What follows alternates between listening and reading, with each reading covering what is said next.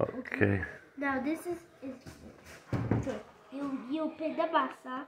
We always did that, and then you put some like this kind, and this kind of meat, and then you done with it. You put sauce, aka chile. It's actually just chile. Yeah, that's right. Just blended chile. And then you put it on. Looks like this. Whoa, this is much more.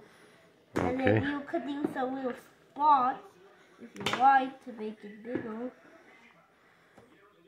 And then when you're done with that, you roll it up. And when you do that, you fold it. And then you put it where all the tamales are. And then that's it. That was easy. And then you put it over. You want you to right. And then that